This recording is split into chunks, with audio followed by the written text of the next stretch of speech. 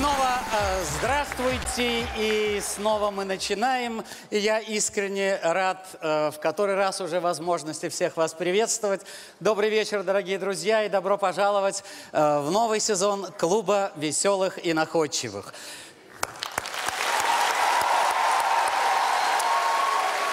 Сегодня мы с вами присутствуем на первой игре высшей лиги, так сказать, на самом старте сезона. Хотя, справедливости ради, надо сказать, что сезон открывается не в Москве, а вот уже не одно десятилетие открывается в гостеприимном городе Сочи, где ежегодно проходит фестиваль команд КВН.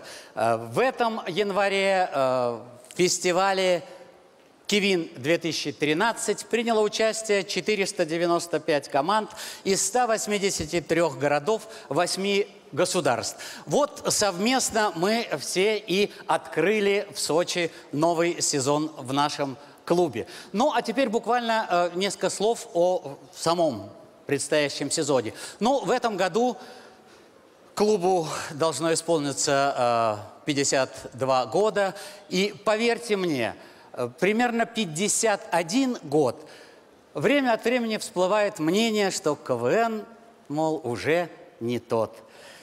И на что я всегда искренне отвечаю: и слава Богу. И поскольку у нас в клубе принято слова как-то подтверждать делами, я хочу обратиться к тем, кто считает, что КВН уже не тот. Дорогие друзья, усаживайтесь поудобнее, расслабьтесь. Постарайтесь получить удовольствие, потому что весь предстоящий сезон высшей лиги пройдет под соответствующим девизом. Итак, год 2013, высшая лига, КВН уже не тот, друзья.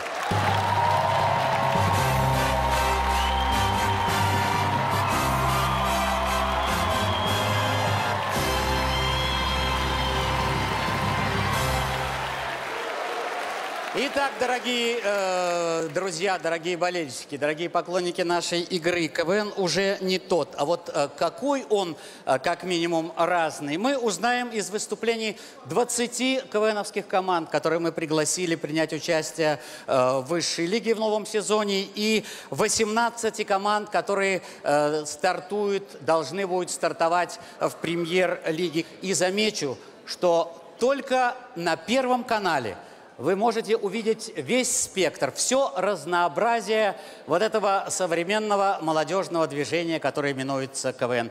Как вы догадались, на сцене первая пятерка команд, поскольку мы определили, что тема игр 1/8 финала будет «Стороны света», то, естественно, в каждой игре команды повествуют о той или иной стороне света. Для первой игры мы выбрали суровую сторону, север. Вот как бы об этом и будет повествовать следующие команды, которые стоят перед вами. Итак, начнем, естественно, с абсолютных новичков. Это команда, которая представляет в нашем клубе город Сургут. И называется она «Сборная СНГ по вольной борьбе».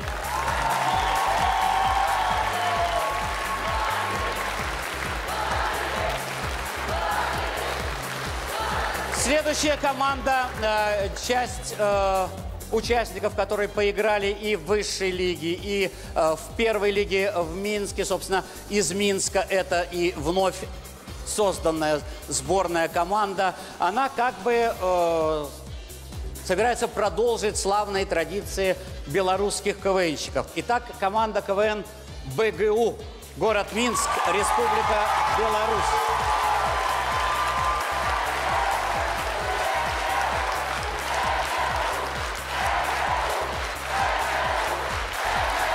Ну, далее чуть более знакомые лица. Ну и тут не все так просто. Увидите и дальше. Команда из Смоленской области, такая с экзотическим сочным названием «Ананас», город Вязьма.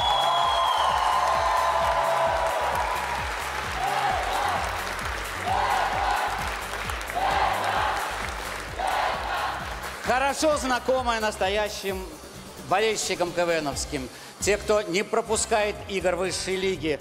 Достаточно успешно, на мой взгляд, она выступала в прошлом сезоне у нас здесь, на этой КВНовской сцене. Мы рады вновь их приветствовать. Итак, команда КВН «Днепр», Днепропетровская область, Украина.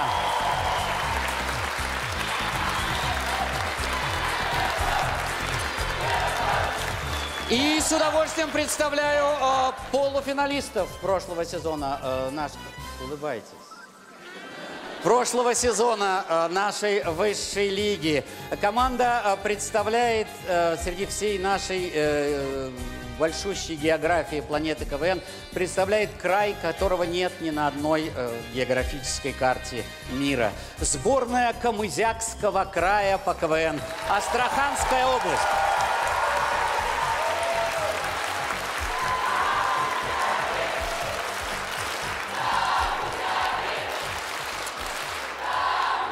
Ну и теперь, дорогие друзья, с нескрываемым удовольствием, просто душа радуется, когда я подхожу к этому моменту. Сейчас я вам буду представлять с благодарностью за то, что они с нами и в новом сезоне членов нашего уважаемого жюри. Ну, у нас тоже не без дебютантов, не без новичков. Замечательный новичок. Человек очень популярный, человек очень талантливый. Мы рады его видеть за судейским столиком. Гарик Сукачев.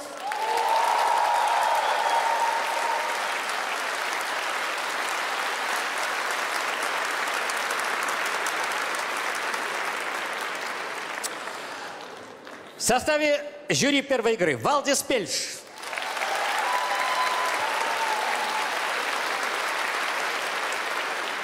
Дмитрий Нагиев,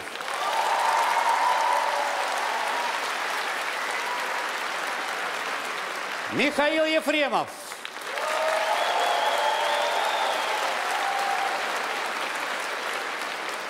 Юлий Гусман,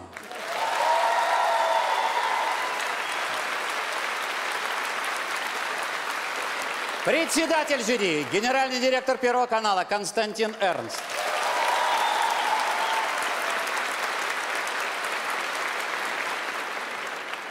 Всех с началом сезона ни пуха, ни пера.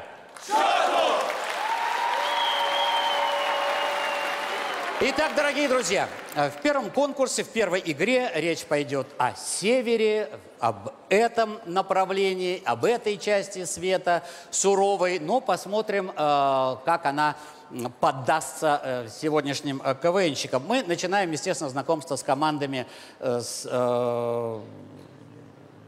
приветствия или, учитывая, что начало сезона, с визитной карточки, как угодно. Ну и раз уж мы выяснили, что КВН уже не тот, то предлагаю начать все заново, с нуля.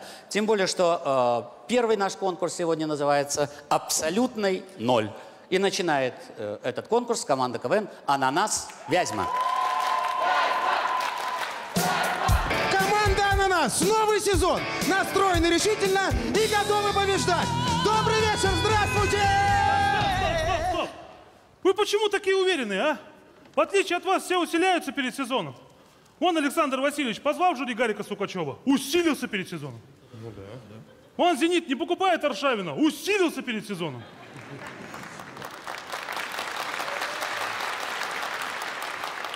А вы что? Паш, не волнуйся, мы обо всем позаботились. Вот два новых актера, Даша и Вова.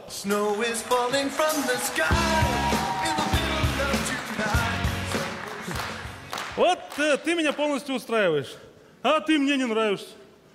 Ты бременские музыканты смотрел на «Осла»? В смысле на «Осла»? Пропустил фразу. Знаешь, на кого ты там похож? Дашуль, а у тебя парень-то есть? Нет. Слышь, а у тебя? Вот это шутка! А у тебя прямо бомба! Уже вижу, как после игры все в метро. А вы слышали? А у тебя? Директор НТВ подходит к Константину Львовичу. Какие у тебя рейтинги? А у тебя? Так, успокойся, хорош.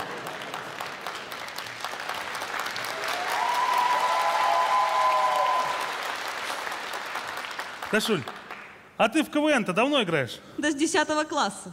То есть, я так понимаю, года 2-3, да? Да ты сегодня в ударе, старик.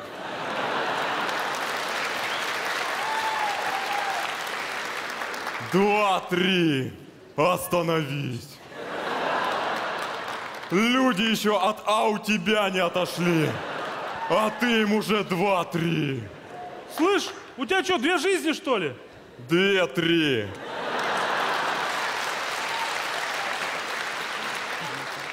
Ау тебя. Паша!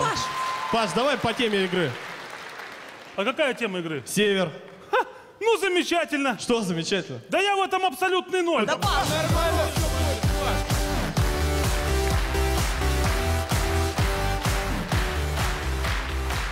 Друзья, пока в аэропортах не запретили продавать спиртное, некоторые россияне летают на отдых в абсолютный ноль.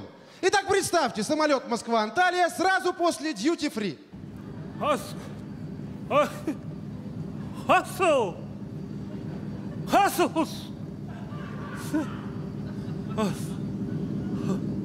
Мужчина, подвиньтесь! Ой, как вкусно пахнет печенюшками. Мужчина! А почему такая первоклассная красотка летит не первым классом?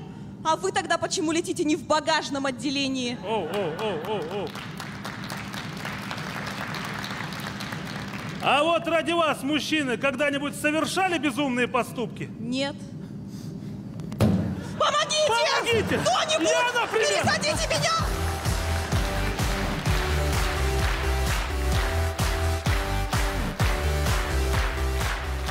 А знаете, кто-то разбирается в моде, а кто-то в этом вопросе абсолютный ноль. Итак, представьте, молодая пара из Вязьмы в элитном московском магазине одежды.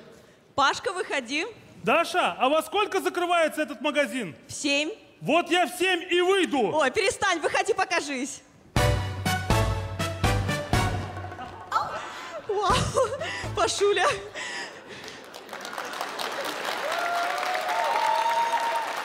Как ты круто выглядишь. Это круто. А, я понял. Я теперь твоя страшная подруга, да? Ну перестань, ты ничего не понимаешь, ты же в тренде. Я это у Нагиева видела. А вот это ты у Нагиева видела? Ты скажи, пожалуйста, Даша, куда отсюда делся кусочек ткани, а? Куда он пропал? Куда он исчез, а? Где же он, где? Я знаю, где он. А вот он где! Вот он где!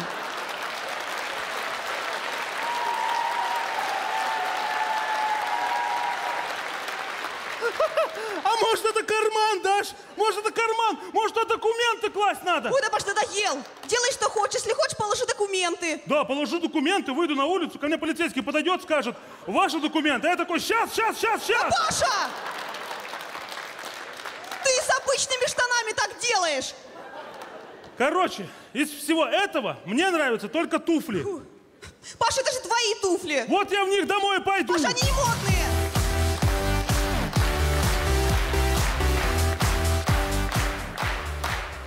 Друзья, до Олимпиады в Сочи остался ровно год, и строительство олимпийских объектов идет полным ходом. Итак, представьте, Владимир Путин после очередной проверки покидает Красную Поляну. Подытожим. То есть объект должен был стоить 1 200 000 000. Да. А стал стоить 8 миллиардов. Молодцы! Хорошо работаете.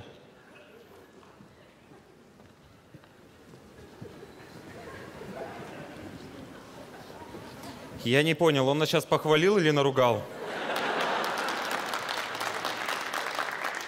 Я вообще не понимаю, зачем мы ему сказали, что смета выросла на 7 миллиардов. А что, надо было ему правду сказать? Ну да, нет, конечно. А сам-то хорош. Зачем ты вообще мои слова говорить начал? Откуда я знаю, какие твои слова, какие мои? А потому что на репетиции ходить надо. Вот-вот. Я прошу прощения, а красивым людям уже можно перестать ходить вокруг администрации? Да, расходитесь, спасибо. Спасибо. Ладно, мужики, не переживайте. Все равно в новостях покажут, что у нас все хорошо.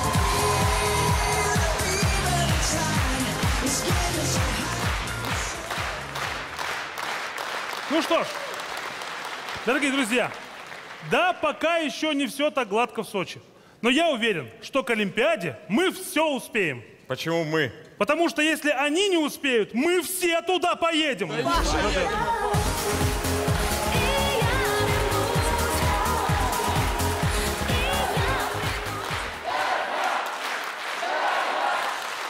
Еще одна визитная карточка абсолютный 0. На сцене команда КВН БГУ.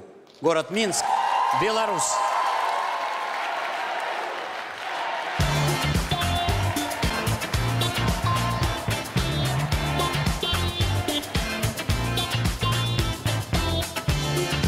Добрый вечер. Вас приветствует команда КВН БГУ. Команда из нашего университета дважды становилась чемпионом высшей лиги. Поэтому мы не начинаем, мы продолжаем. И вот как это делаем. А наверняка во всех школах вручение аттестатов проходило одинаково. И аттестат получает наш отличник Мирослав Строганов. Аттестат вручается нашему хорошисту Станиславу Сырскому. И, наконец, аттестат получает двоечник. Человек, который 3 раза оставался на 2-й год и состоит на учете в милиции. Григорий Иванов.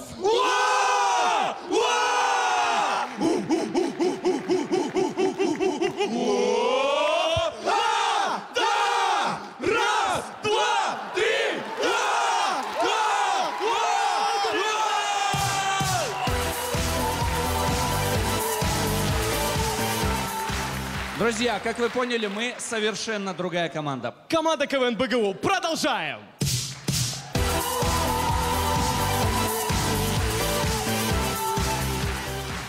Друзья, а мы, белорусы, очень внимательны к мелочам. Поэтому между нашими номерами мы вас будем радовать короткими жизненными ситуациями, известными каждому. Ну вот, например, когда дома уборку делаешь, аккуратно так мусор в совок собираешь, в конце такая тоненькая полоска мусора остается, и ты ее просто равномерно по всей комнате раскидываешь. Но ведь у всех же такое было, правда? А теперь к номерам. Представьте, пианист остался ночью дома один.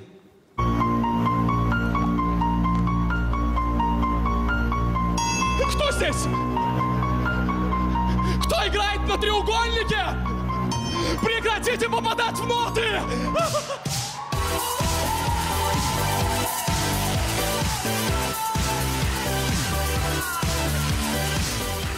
А следующий номер понравится тем, кому такой вот черный кот дорогу переходил, и ты себя успокаивал, что он в принципе не черный, можно спокойно дальше идти, потому что у него белое пятнышко есть.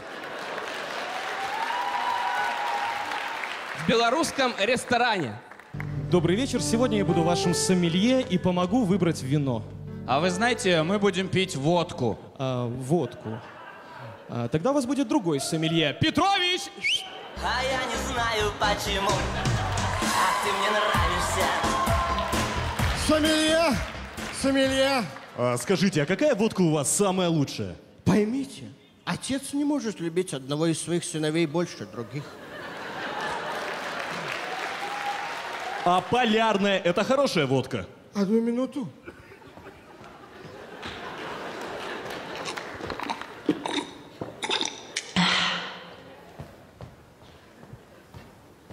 Что хотели? Так, ладно, давайте нам 1 полярную и 2 горячих. 2 горячих. И пока будет нести заказ, я вам покажу фокус. А может, не надо? Нормально, нормально. Так, все, хватит, пойдем отсюда. Подождите, а фокус?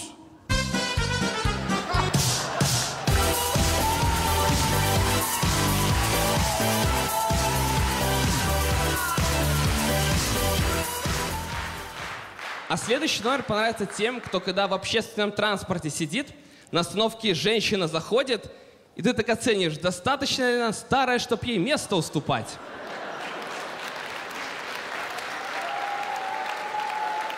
Друзья, а наверняка в каждом из нас во время стрессовых ситуаций просыпается паникер. Итак, абсолютный 0 на собеседовании в очень серьезную компанию. Уже 12:59, заходи, ты опоздаешь, заходи Заходите. быстрее. Так, стой. Ты не готов, ты не готов, ты не готов, ты не готов. Давай. Здравствуйте, присаживайтесь.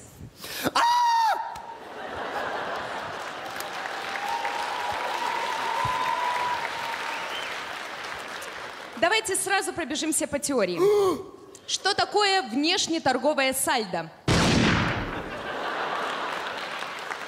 Ну это разница между экспортом и импортом. Правильно. Ну ты наугад и ляпнул. Ой, простите, я на минуточку. Так, иди посмотри листики, она тебе там уже минус поставила. Пошли, пошли, пошли, пошли. Она сейчас придет, она сейчас придет, она сейчас придет, она сейчас придет, она сейчас придет, она сейчас придет. Куда ты пошел? Ты уже почти зашел, пошли смотреть, пошли, пошли, пошли. Она сейчас придет, она сейчас придет, она сейчас придет, она сейчас придет, она сейчас придет. Куда смотреть? Куда смотреть? Что за листики? Какие-то листики? Непонятно. Так, сядь на место. Сядь естественно, может ты все видел. Сядь естественно, еще естественно, еще естественно, она все видела.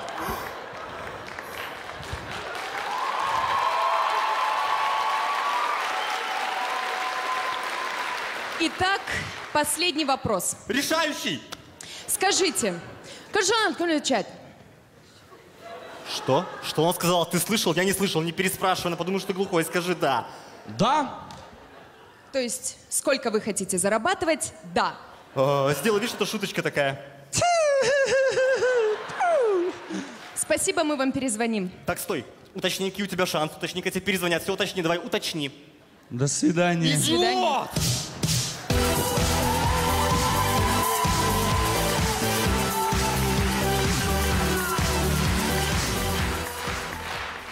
Ну и в конце нам бы хотелось обратиться к Александру Васильевичу. Почему они ко мне обращаются? Только приехали, уже что-то хотят. Так, ладно, стоим, тихо, спокойно, покерфейс.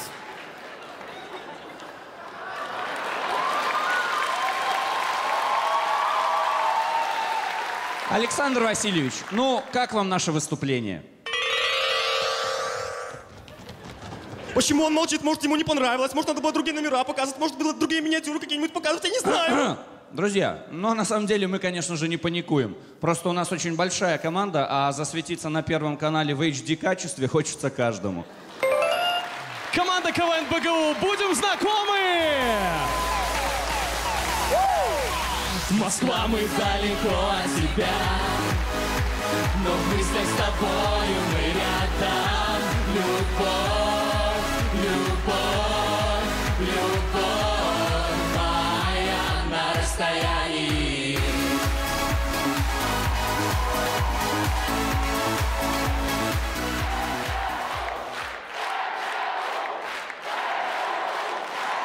Ну что ж, давайте продолжим разбираться с величиной абсолютный ноль.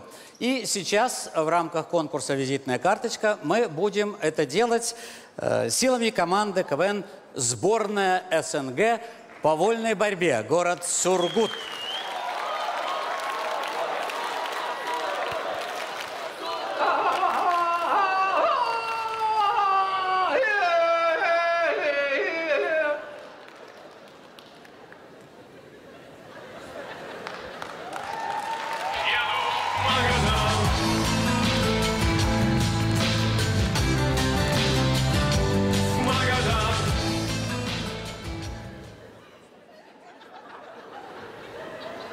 Чё? Кто мы такие?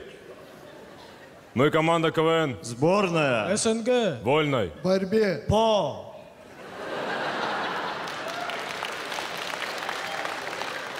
Так, поменялись. Еще раз. СНГ. Борьбе. Вольной. По. Сборная. Вот так вот нормально.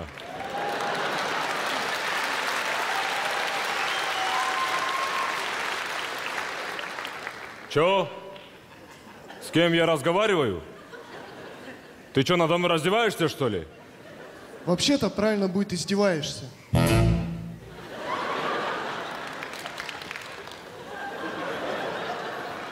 Слышь ты, кучерявый. А ну стой и помалкивай, как этот дебил. Не-не, это хорошее слово.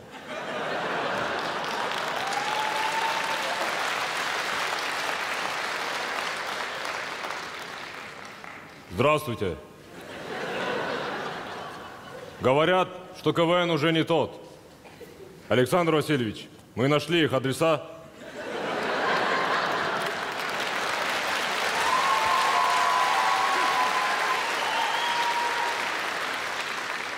Поэтому не будем тянуть время.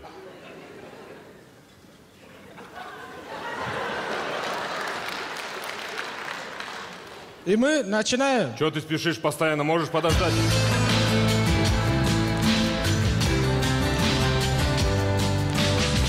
И запомни на всю жизнь, тема приветствия абсолютный ноль. Короче, сейчас миниатюра. Борцы пришли грабить банк. Но там борцы приходят, чулки на ногу одевают, а должны на голову одеть. Одели на ногу. Пришли в банк, пистолет показали. Кричала она. Нет, он говорит, борец. Он ложится и говорит он, ложись, нет, не могу, говорит. Ты это неправильно делаешь. Чё? Ты объяви, мы сами покажем.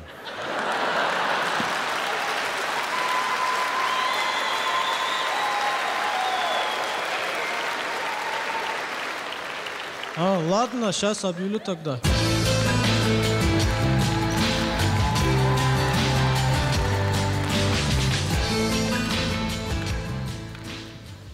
Короче, случай в миниатюре. Борцы на реалити-шоу. Здравствуйте. В эфире Дом 2, где одинокие борцы ищут друг друга.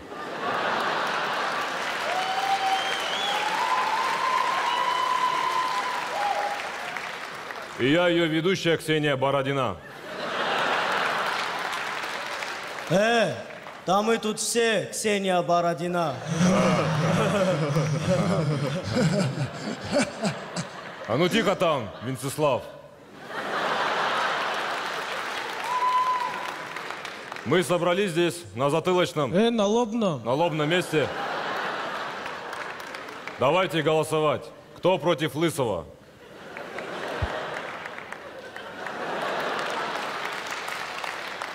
Ну что ж, давайте проведем лысого к воротам, и каждый пробьет ему по пенальти. Это был телепроект Дом 2. И мы закрываемся. Счастливы.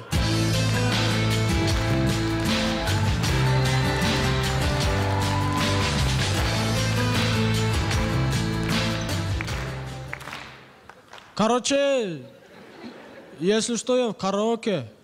Будет все, как ты захочешь. Будет мир у ног твоих. Будут ночи дней. Короче.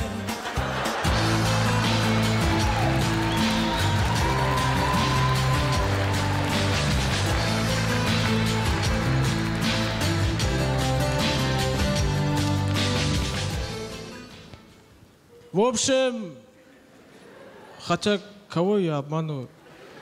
Короче, борцы на телепередаче, что, где, когда, ага, сейчас подъеду.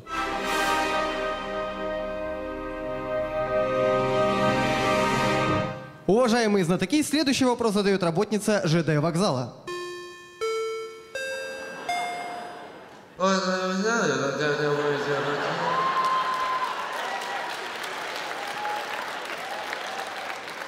Чё? Повторяю. У вас ровно 1 минута.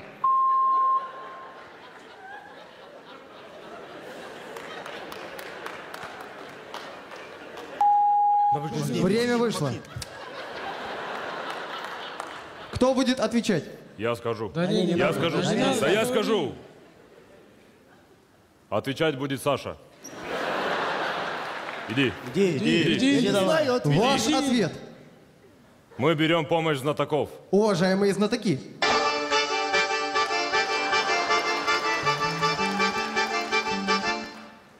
Иди.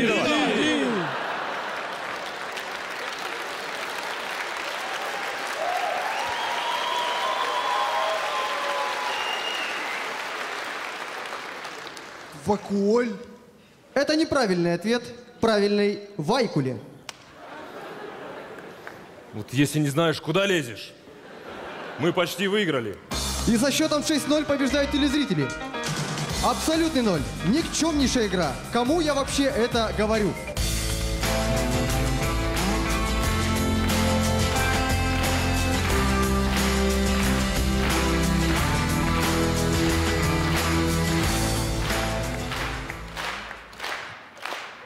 До нашей команды дошел слушок и говорит такой.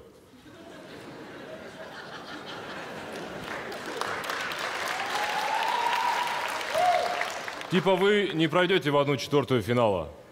Я ему говорю, тебе это кто сказал? Он говорит, а, там. И ушел. Так вот, слушай сюда, а там? А вот посмотрим.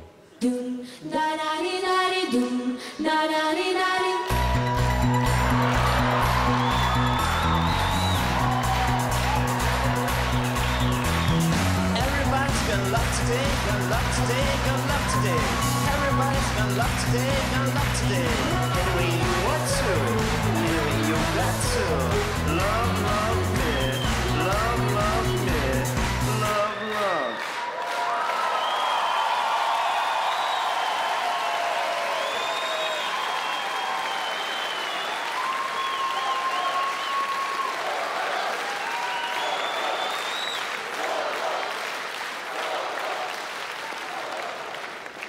Ну а для вас выступала сборная СНГ по вольной борьбе. Спасибо. Пожалуйста.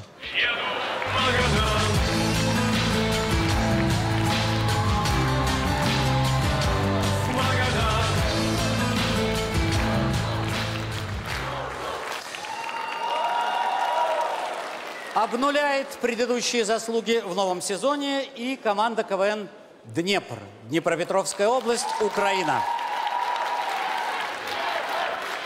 Чтобы соответствовать теме приветствия «Абсолютный ноль», наш Игорь заморозил свое тело в криогенной камере. Ребят! Игорь же просил его не размораживать! Юра, начался сезон. Толик, открывай криокамеру.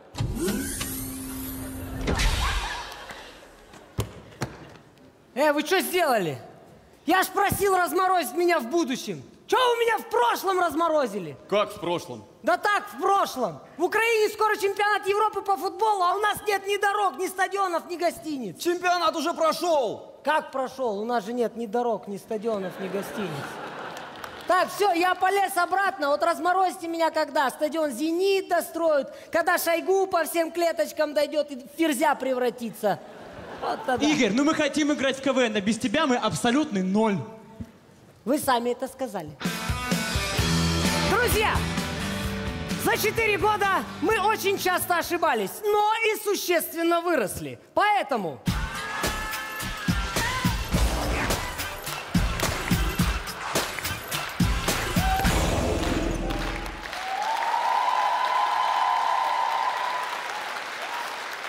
Вот это вершина нашего творчества, а все, что ниже, мы вам сейчас покажем. Если чувства пары остыли, то привести все в порядок сможет День Святого Валентина. Зырянов, Широков. Игорь, с Днем Святого Валентина. Спасибо и тебя.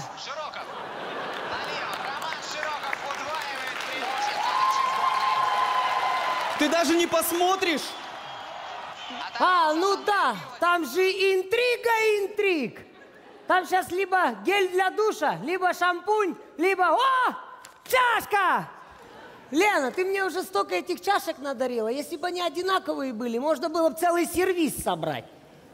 А, так они одинаковые. Игорь, ну подарок это просто безделушка. Да? А ну-ка давай сравним. На одну чашу весов мы поставим безделушку, которую я тебе подарил, С-класса. А на другую чашу весов, чашу со знаком зодиака весы. Чашу весов на чашу весов. Забавно, забавно. Это я тебе сейчас как скорпион говорю.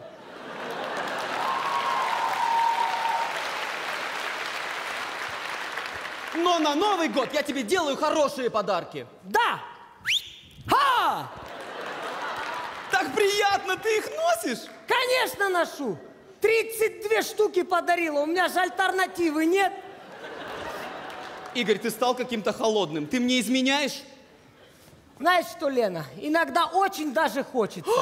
Но не клюет!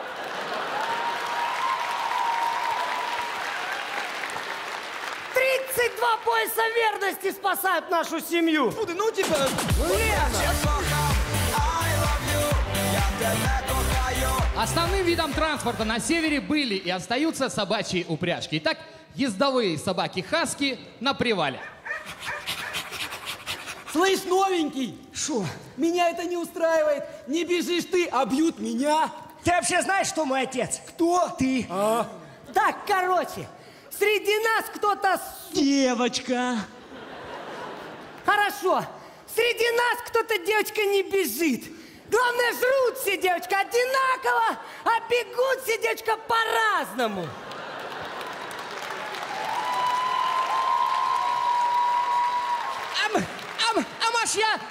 Может, я перспективы не вижу? А я что-то перспективу каждый день вижу. Хочешь перспективу, сынок, разглядеть? Давай поменяемся. Да, сейчас, давай поменяемся. Короче, мы ж дружим. Давайте обнимемся. Опять сцепились, так как надо. Да когда нас девочка понимать начнешь, мы дружим.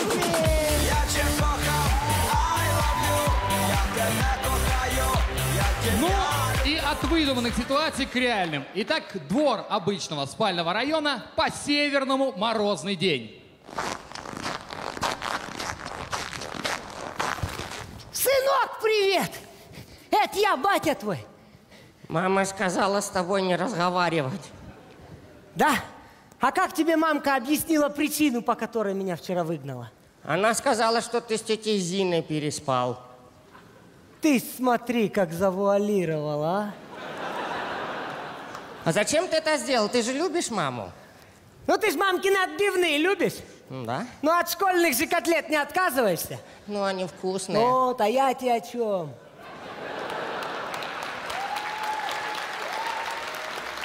Мама тете Зине дверь порезала. Ну, тетя Зин человек взрослый, знала, на что идет. Теперь мама на тебя матерится. На букву А. На А? На А? А ну-ка дай папе и, собственно, всему залу минутку.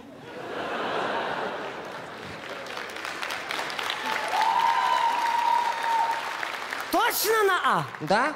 Она так и говорит, что ты прям в конец. Так это же на О. Это же на О, двоечник. Ты мне лучше скажи, какой новый код от подъезда. Мама сказала, что ты вспомнишь. Это дата вашего знакомства.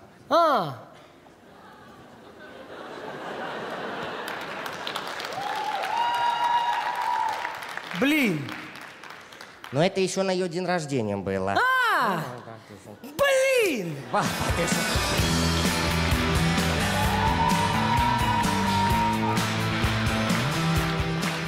Друзья, хоть и живем мы с вами в разных странах, но вот мы сейчас шутили, вы смеялись. Это значит, думаем мы все на одном языке. Дивлюсь я на небо, та й думку гадаю. Что кроме границ с вами нас разделяет? Мы в кровном родстве, украинцы и русские, как братья Кличко. Больше как березутские. Нас скучные немцы всегда удивляют. Раз лампа потухла, ее поменяют. Но мы неподвижны. Мы словно гранит, пока хоть одна лампа в люстре горит.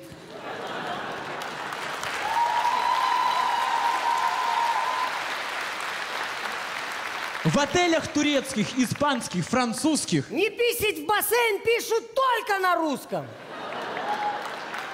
И чтоб были счастливы наши народы, нужны им лопаты и огороды. Не делятся надвое Гоголь и Пушкин. Не делятся сказки, былины, частушки. Жванецкий, Булгаков, Виагра, Гармаш. И флот черноморский немного, но наш. На сцене московской нам очень приятно, что строки Шевченка любому понятны. що пестує доля із малку й донині, людину, що думками на Україні. З любов'ю, Днепр! Ниточка дней, все не кончается, но вкусно на ней.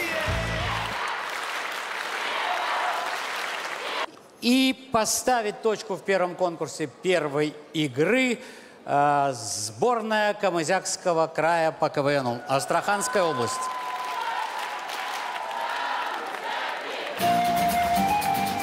Побежали, зазвенели наши ручьи. Мы все хотим петь, давай припев. Ты беги, беги, беги, беги, где те края. Можно лишь по радуге добраться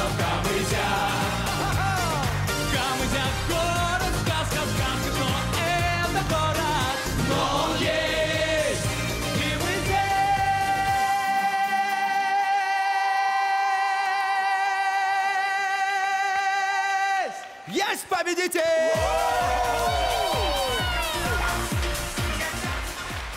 Друзья, вот видите, только вышли и сразу победа. Вот так вот, знаете, мы перед игрой собрались и подумали, а кто вот реально может в этом сезоне вот так вот взять и противостоять команде КВН сборной Камызякского края по КВНу? Да кто угодно, вот правильно, мужчина за столиком подсказывает.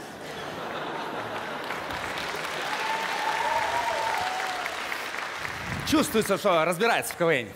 Ну что ж, тема приветствия абсолютный ноль. Поэтому кому, как не тебе, Денис, начать наше сегодняшнее выступление. Это почему это мне? А потому что ты себе маркером усы рисуешь. А почему сегодня не нарисовал? Потому что без усов меня не узнают. А мне надо раскручивать свое настоящее лицо. Послушай, иди-ка сюда. Твое лицо нельзя так резко раскручивать. Так можно резьбу сорвать. Все, давай, иди отсюда. Ты иди проследи, чтобы он с собой ничего не сделал. Ну что ж, камызяки, новый сезон. Let's go! Yes! Ну что ж, с нуля так с нуля. Давайте заново знакомиться с камызяком. Вот такой вот, например, происходит в нашем городе каждый день.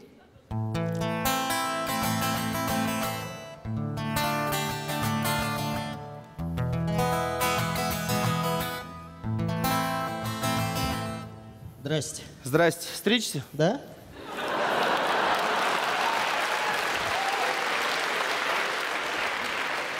Ну что, как стричь? Под Диму Билана. Угу, под Диму Билана.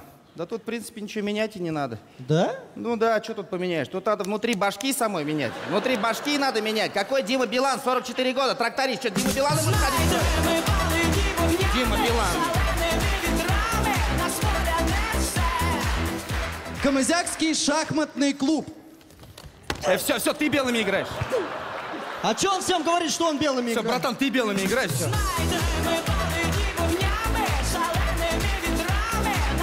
Друзья, вы, наверное, заметили, что весь прошлый год мы заканчивали свои выступления номером про Камызякский суд. И перед этой игрой нас часто спрашивали, а будет ли суд? Ну что ж, отвечаем на этот вопрос.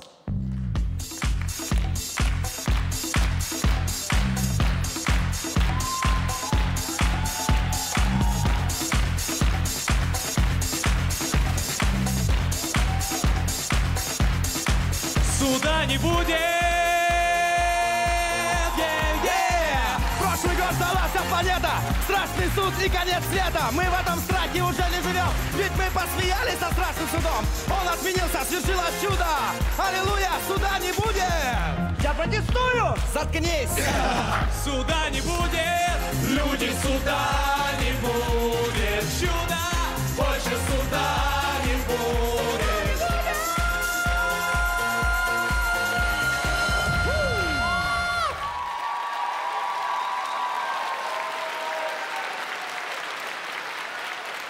Что, поаккуратнее, нельзя встать нормально?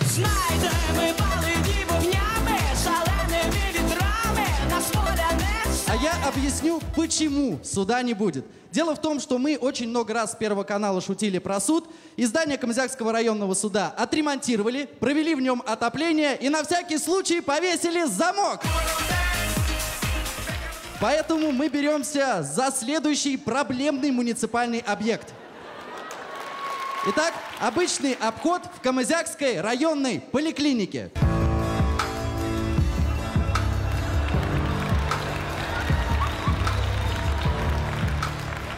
Азамат Тахирович, хромаете прям как доктор Хаус. Это в Америке только один доктор Хаус хромает, а у нас вся медицина. Хватит ржать, сейчас 7 уколы поставлю, вон воды в кране до хрена. Давайте быстренько обход сделаем. Просто сегодня хочу пораньше освободить, чтобы завтра попозже приехать. Короче, по результатам анализов в следующий год проходишь ты, а ты не проходишь. Шучу, все проходят, слава богу. Кстати, слава богу, чуть не забыл. Магазин сноубордов вот прямо напротив нашего здания. О, спасибо. Такой парфюм приятный у него. Давайте, что у вас? Ну, как бы у меня этот, как... Говорите. Я когда... Давайте, говорите, что врач понимал. Говорите. Короче, ему срочно 4 кубика с буквами.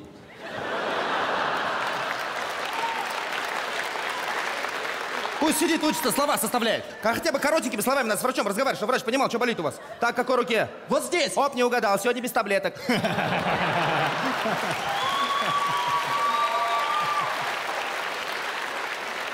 У нас вообще нет таблеток. Галина Михайловна, зачем ты это говоришь? Ты же видел, он сам честно проиграл. Галина Михайловна, я слыхал, ты в Москву собираешься? Слушай, ты там в аэропорту побольше бахил набери, пожалуйста, а то смотри, что у нас творится. Хорошо. Вот, нашел. Спасибо вам большое. О, отличный выбор. Слушайте, а вы за рулем? Да. Вы не могли бы меня до столовки подбросить? Конечно, поехали. Я просто на Ягуаре никогда не ездил.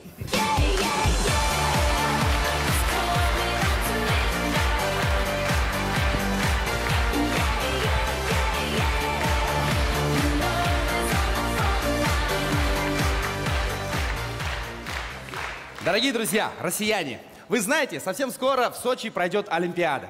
И после этого будут деньги вкладываться в маленькие города. Ну, такие, например, как Камызяк. И эти города будут становиться отпадными, такими замечательными, что людям не захочется оттуда уезжать. Да что я все говорю, давайте про это споем. Как только в Сочи пройдет Олимпиада, все деньги вложат в маленькие города. И Камызяк станет городом отпадным, и нам захочется в нем остаться навсегда. Только годочек, нам нужно потерпеть. Только годочек, и в Камызяке будут птички петь. Чик-чик-чик, чик-чик-чик, чик-чик-чик, чик-чик-чик, чик-чик-чик, чик-чик. Мы скучали, Москва!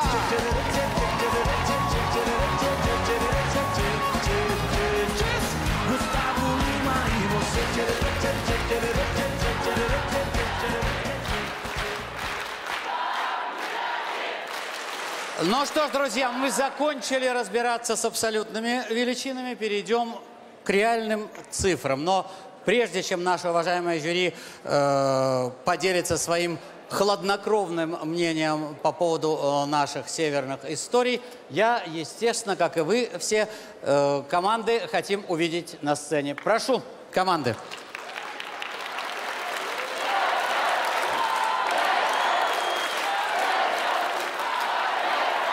Господа полярники, это я к вам обращаюсь, уважаемые судьи. Можно я вас так сегодня буду, да?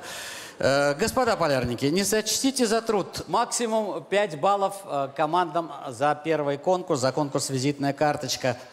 Итак, команда КВН «Ананас» Вязьма. 5, 5, 4, 4, 4, 4. Команда КВН БГУ Минск. 4, 5, 4, 4, 5, 4. Сборная СНГ по вольной борьбе.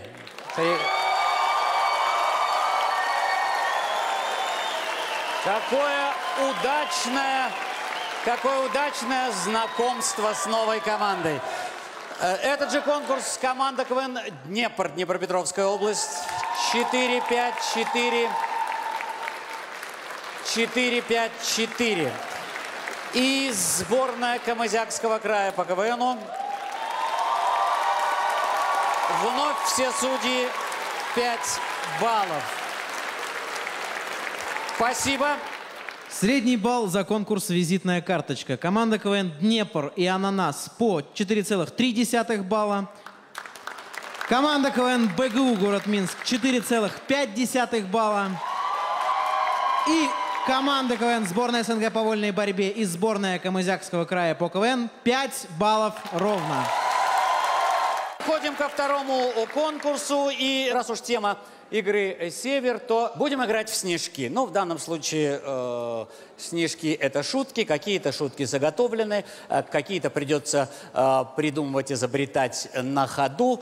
Поскольку второй конкурс называется «Триатлон», это синтез конкурса «Разминка» внутри участников нашей сегодняшней игры. И второй этап – это биатлон. Первая часть триатлона – разминка, вопросы друг к другу. Прошу, Сургут, ребят.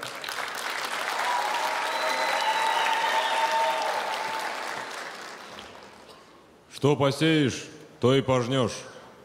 А какие стихи знаете вы? Поэтическая тема возникла у нас. Пожалуйста, повторяй вопрос.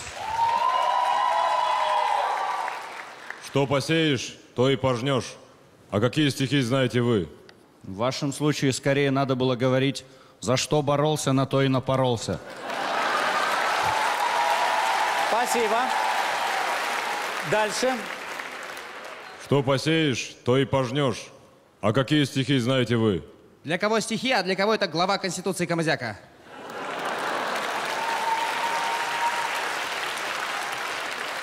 Еще ответ. Что посеешь, то и пожнешь. А какие стихи знаете вы? А ты? Хорошо. Более или менее. Своя версия.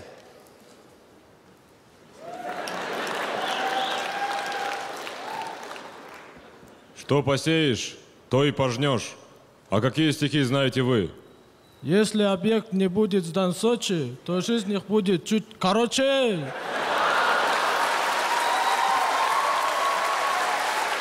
Спасибо. Двигаемся дальше. Вопрос БГУ.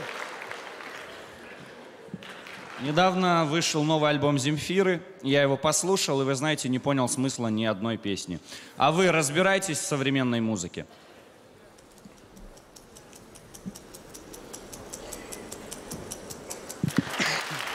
Пожалуйста, Дим, повтори вопрос.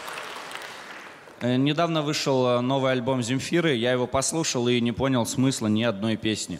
А вы разбираетесь в современной музыке? В смысле современной? Земфире 40 лет.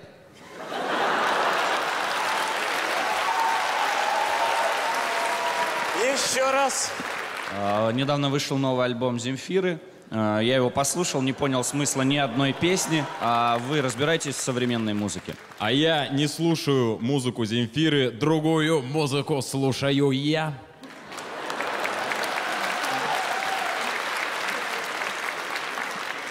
Момент истины сейчас наступит.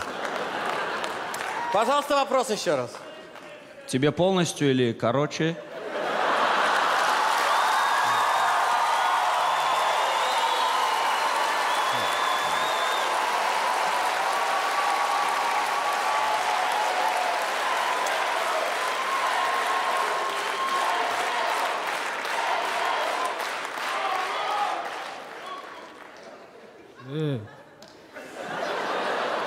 Видимо, это означает полностью. Недавно я послушал новый альбом Земфиры и не понял смысла ни одной песни. А вы разбираетесь в современной музыке? Нам тренер запрещает есть Земфиры.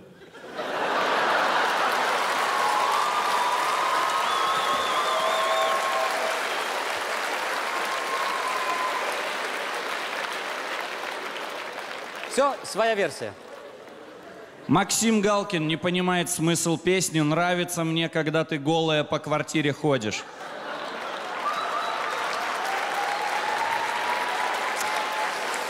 Так,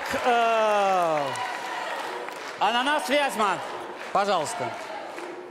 Скажите, какие способы воспитания детей вы считаете приемлемыми?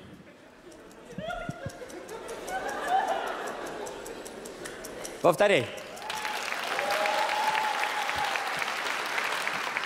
Какие способы воспитания детей ты считаешь приемлемыми? Ну, мы в этом плане полностью полагаемся на Уголовный кодекс. Сурово. Пожалуйста, Дим, пожалуйста. Вопрос. Какие способы воспитания детей ты считаешь приемлемыми? Александр Васильевич, какие способы посоветуете?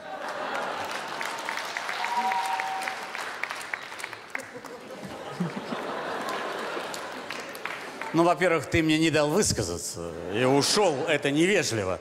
А во-вторых, я и не собирался высказываться, потому что я не играю в этот конкурс. Теперь я вежливо ухожу. Еще есть желающие? Давай. Володь, вопрос по ходу дела. Какие способы воспитания детей ты считаешь приемлемыми? Вот меня иногда из клетки выпускали.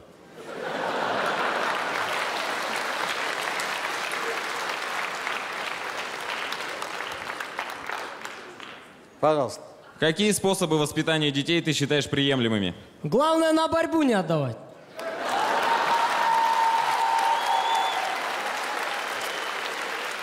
Своя версия. Какие способы воспитания детей ты считаешь приемлемыми? Бытовые. Вот недавно 9-летний Володя сругнулся матом возле мамы, которая чистила рыбу. Пожалуй, это единственный случай в истории, когда человек получил леща карасем. Главное, что ты доволен сам, Паш. Это замечательно. Днепр, ваш вопрос. Скажите, пожалуйста, как домашние питомцы могут помочь своим хозяевам? Повторяй вопрос, Игорь. Скажите, пожалуйста, как домашние питомцы могут помочь своим хозяевам? С ними можно поговорить. И еще раз, Игорь. Скажите, пожалуйста, как домашние питомцы могут помочь своим хозяевам? Это нам Земфиры есть нельзя, а питомцев можно.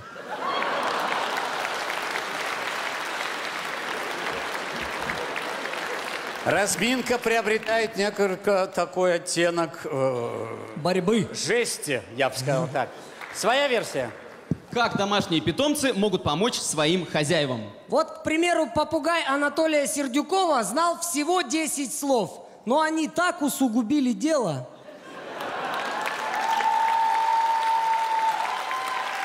Так, и теперь вопрос, последний вопрос разминки. Камызяки, пожалуйста. Ребята, Роман. как совместить полезное с приятным?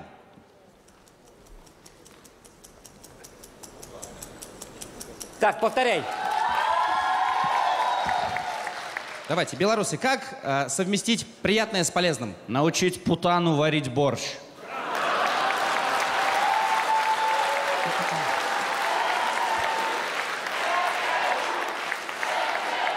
Еще раз.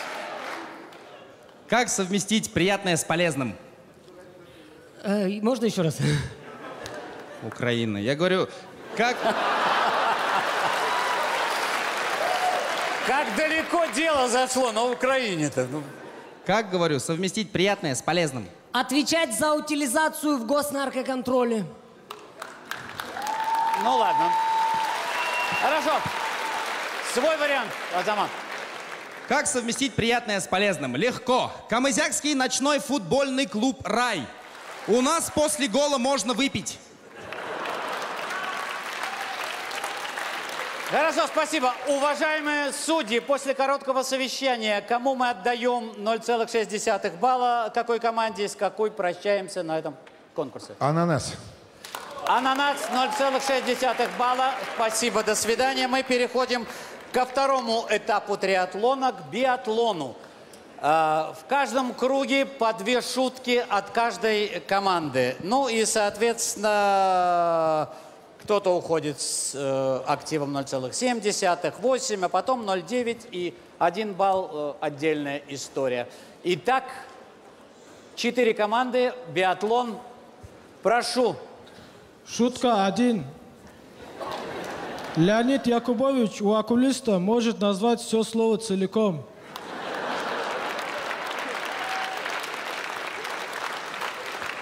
Шутка 2. Когда борец идет на охоту, в лесу на одного оленя становится больше. Спасибо. Дальше. Инженер, который долго не мог нарисовать план эвакуации, в итоге тупо поджег здание и стал смотреть, откуда полезут люди. Еще. Катя начала что-то подозревать, когда после секса ее парень повернулся к стене и сказал: «А вам слабо?»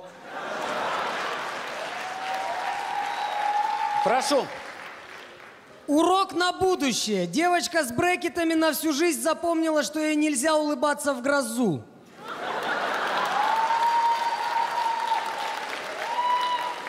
Еще. В музее мадам Тюссо появилась восковая фигура Николая Валуева. Хмельной Николай слепил ее наспех из Джонни Деппа и Мерлин Монро. Прошу, Азамат. Новости кино. Фильм «Аватар» в Камызяке только за первый уикенд собрал 3000 подписей на строительство кинотеатра для просмотра фильма «Аватар». Еще. Шутка специально для Константина Львовича. Валдис Пельш очень надеется, что возвращение «Угадай мелодию» на Первый канал – это не розыгрыш.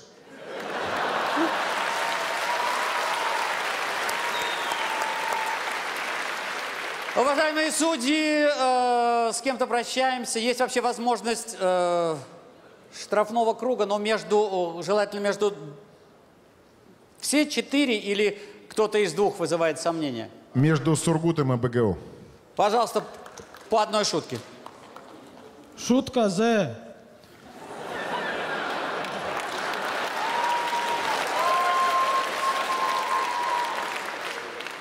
У кавказского ежика иголки растут еще и на груди.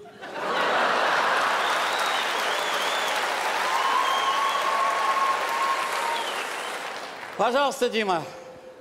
После фразы «не на корову же играем» все четко услышали радостный выдох из сарая.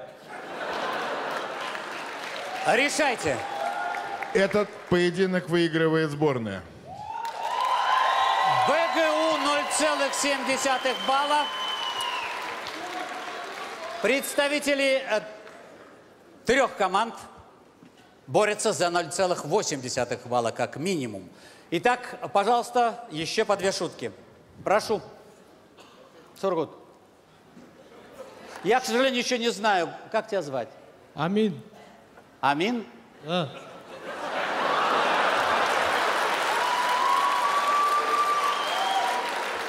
Вы не представляете, в каком я был напряжении, когда задавал вопрос. Я же мог не повторить это имя сразу. Амин, будь добр, пожалуйста, 2 шутки. Шутка 3. В кавказском цирке принято смеяться, когда говорит старший клоун. Еще. Шутка 2. Какая свадьба без драки? Крикнул тамада и врезал теща. Ну, положим. Днепр, пожалуйста. В жюри на месте Макаревича появился Сукачев. Затем будет Кинчев и Гребенщиков. Именно в таком порядке стоят пластинки дома у Александра Васильевича. Еще. Стало известно, почему выпускники 11 класса всю ночь ходят в лентах. Потому что в любой момент может понадобиться наложить жгут или перевязать рану. Прошу. Новости из шоу-бизнеса. Недавно в Камызяк приезжала дискотека 90-х. Это был первый случай, когда 90-е попали в 80-е. Еще.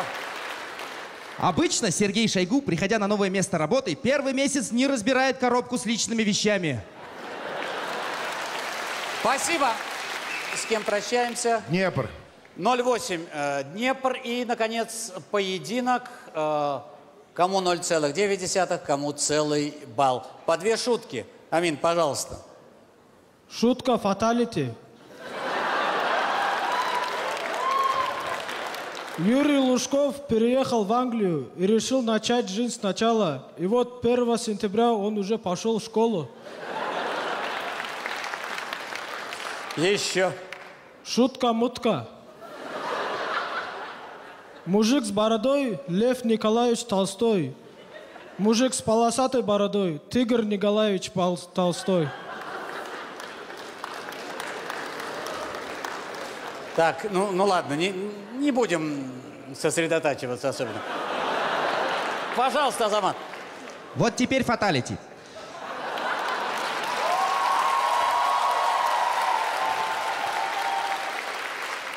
У нас в Камызяке, как в Ватикане. Если из трубы камызякской мэрии идет белый дым, значит нет отопления. Если черный, значит скоро будет проверка и мэр бухгалтерию сжигает. Еще. Камызякские архитекторы, чтобы сохранить единый архитектурный стиль города, не вмешиваются в процессы эрозии и гниения.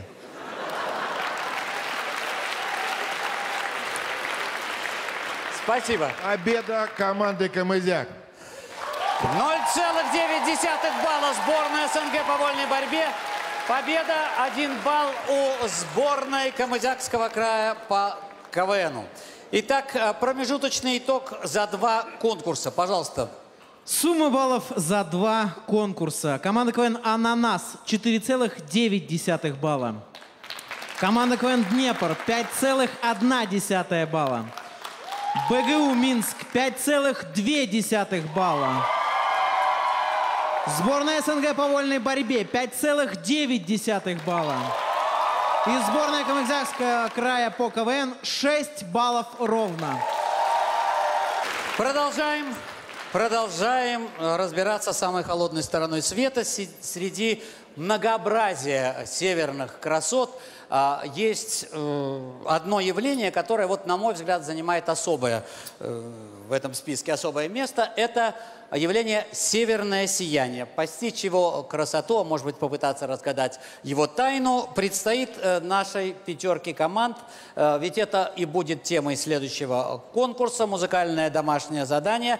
Без лишних слов так и называется. Северное сияние. Начинаем этот конкурс. Сборная Камызякского края по КВН.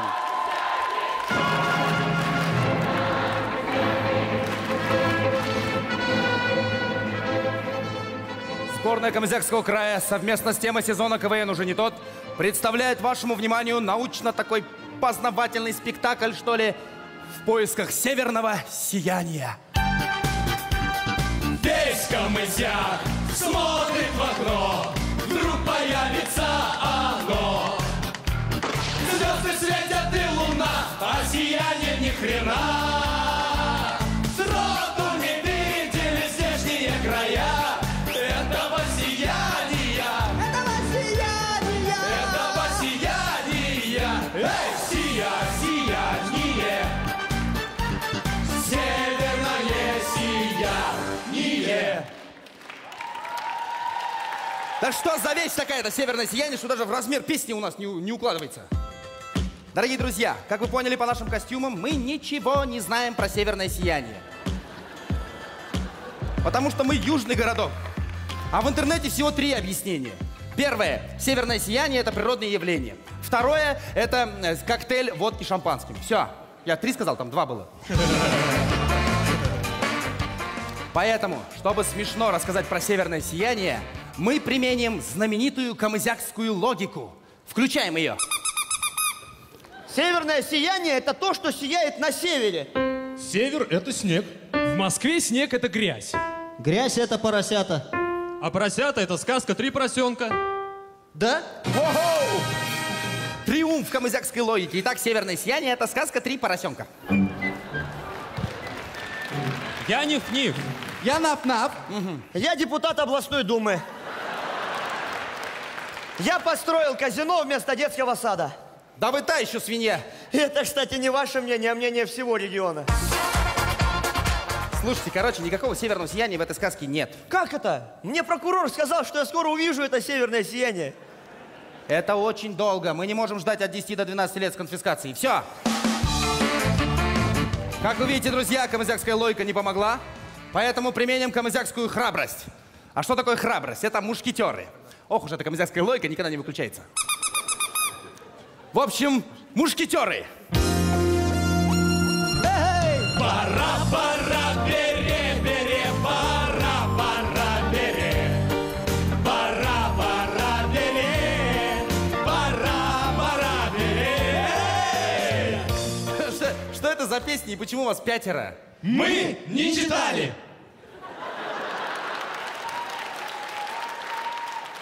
Если вы не читали, интересно знать, как вас зовут. Атос. Пока правильно? Портос. Арахис. Немножечко неправильно. Арамис. Вообще неправильно. Мушкетер Ренат Маратович Мухамбаев.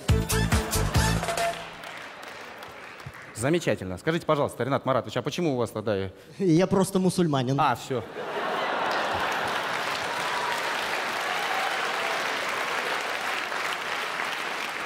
Претензий не имею. Ну, а где же ваш юный гасконец?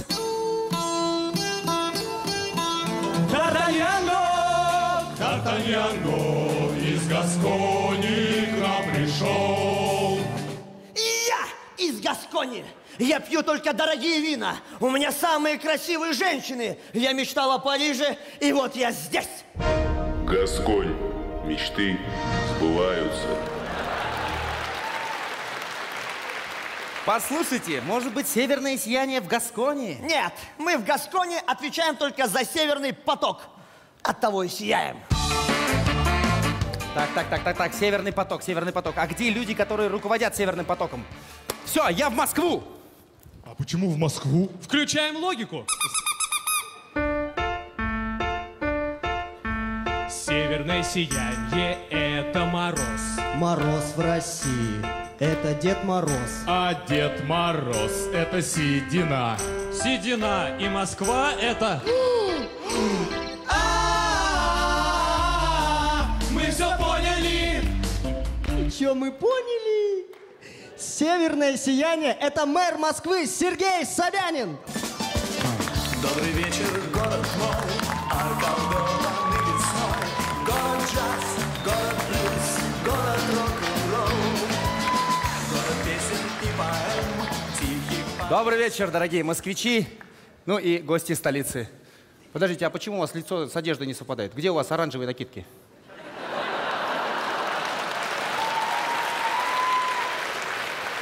Ну мы мушкетеры. Какие мушкетеры? Я сказал, никаких парадов. Нет, Сергей Семенович, мы... Не, оттуда говори. Мы КВНщики, и в своей песне пришли к тому, что вы и есть северное сияние. О, смешно. Ну, вы знаете, если включить камызякскую логику... А что, мы просто в мэрии часто ей пользуемся.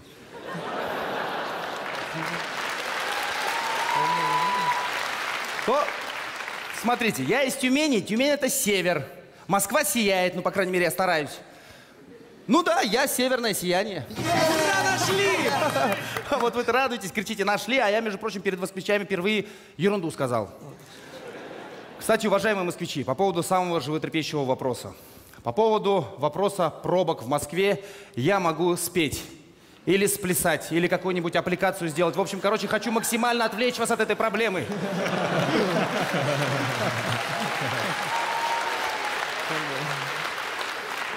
Вот, например, совсем скоро мы с Александром Васильевичем открываем дом КВН. Ну, как открываем? Александр Васильевич откроет, я просто ключи привезу. Так что все условия созданы. Камызяки, оставайтесь в Москве. Спасибо, конечно, но нам домой надо. Так, а ну-ка, подойдите поближе. Ну, не так близко. Вот смотрите, в прошлом году Москва расширялась в сторону Калуги. Ты не кивай просто так, если не знаешь. А в этом году, скажу вам по секрету, Москва будет расширяться в сторону Камызяк. Что? О, это просто в одну и ту же сторону. Поэтому я вам гарантирую, что через 5 лет вы будете дома в Москве.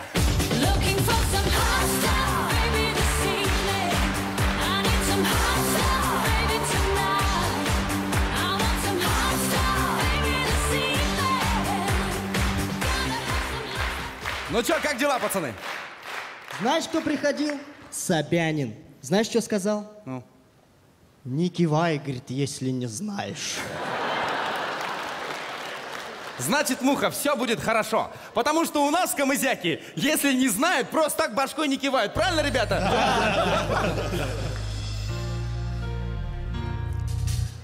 Вы слышали, наверное, про город Камызяк. А если кто не знает, мы можем рассказать. Это большая деревня, где раньше был совхоз. Потом его разворовали, и кто что смог, унес. И на первый взгляд он не актив, ведь строить бросили на полпути. И достопримечательностей не найти. Но для нас это Лондон, Камызяк — это Лондон. Мэр такой же монарх, есть еще олигарх, и так было всегда. Приезжайте в наш Лондон. Черт возьми, приезжайте! Но проблема одна, в направлении дом. Из Москвы никогда не идут поезда. Камызяк — это Лондон. Молодец! Я уеду жить в Лондон. Я уеду жить в Лондон. Я уеду туда, где большая вода. Может быть, навсегда. Музыкальное домашнее задание «Северное сияние». Версия команды КВН БГУ. Минск, Республика Беларусь.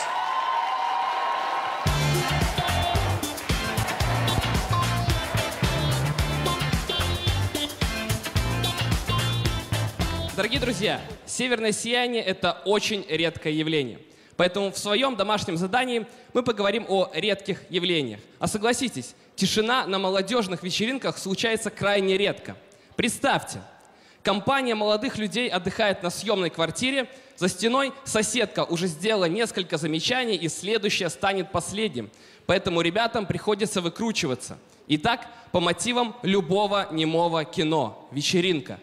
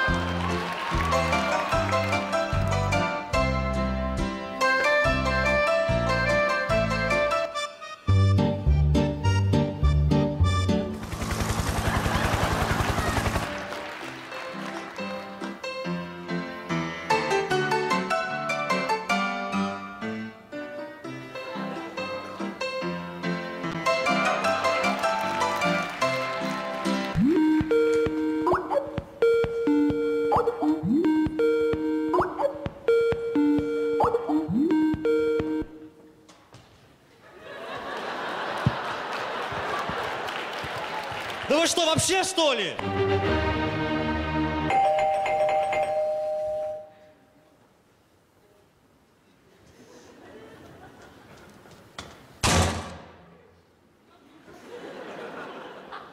Ребята, нас вежливо попросили уйти.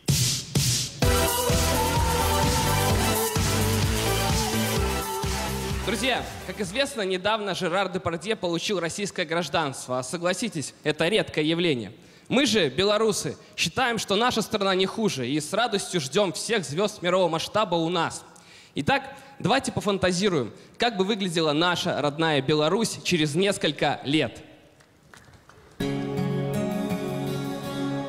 Живет в белорусском Полесье кудесник мяча Лео Месси.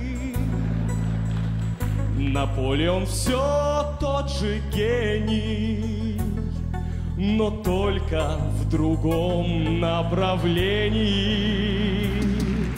Еще в белорусском Полесье живет Джастин Бибер под Брестом. Накрылся гламур медным тазом. Он в Бресте военно обязан. Живет еще где-то под Минском, в деревне одной по-римски. Теперь в Беларуси как бы есть два уважаемых папы. Риана, Шакира и Бьонсе дерутся за место под солнцем. Понятно, мечта суперстар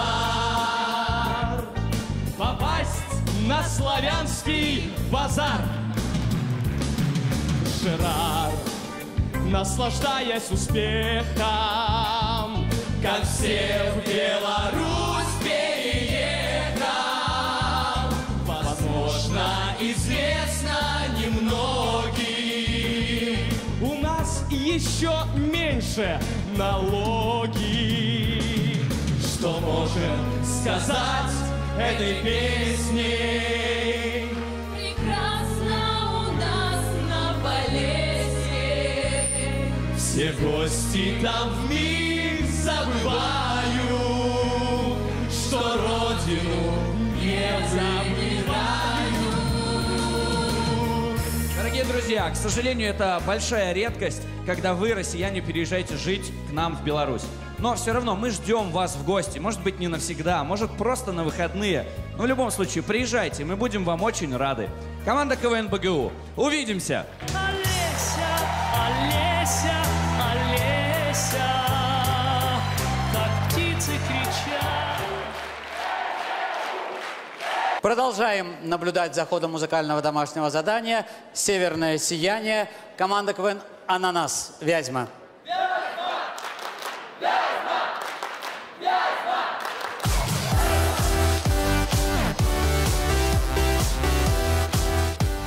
В нашем домашнем задании мы поговорим о северном сиянии. Северное сияние – явление, конечно, уникальное, но кратковременное, как и популярность некоторых отечественных звезд. Итак, представьте, Игорь Корнелюк собрал всю старую гвардию, чтобы дать самый грандиозный концерт.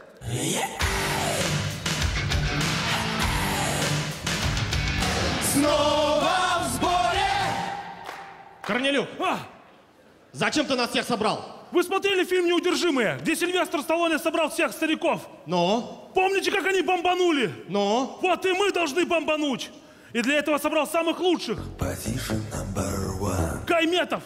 Не упрекай меня, постой. Жанна Гузарова. Я не пою, я слегка подвываю. Ты кто? Я Челобанов. Тогда ты нам не подходишь, Челобанов, потому что даже мы не помним, кто ты. А может, что-нибудь говорят такие фамилии, как Кузьмин, Киркоров и Галкин? Ну да. Так вот, я тоже из этого списка. Челобанов! Юрий Лоза! Юрий Лоза! Я не видел тех самых рождественских встреч. Вот это было месиво! Юра, мы делаем грандиозный концерт, иди к нам! Хорошо, но мои условия ты знаешь. Мне нужно 6 билетов со свободными местами. Да хоть 200, Юра, поверь, свободные места будут.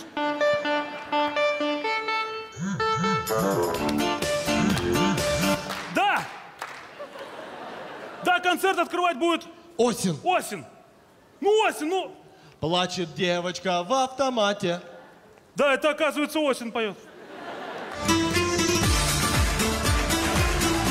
Братва, я буду с вами. А ты кто? Газманов. Подожди, Газманов же популярный человек. Не-не-не, я Родион.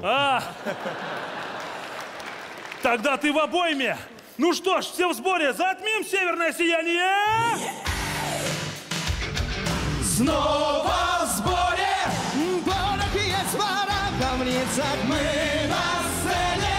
Не надейтесь, вам не снится.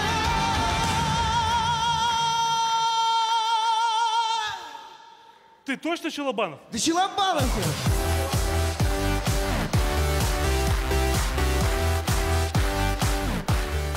Ребят, вот мы очень много сегодня говорили про северное сияние, но ни разу не показали его.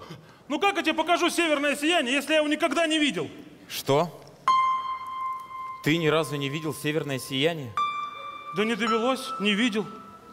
Да на этой игре только и разговоров, что о северном сиянии.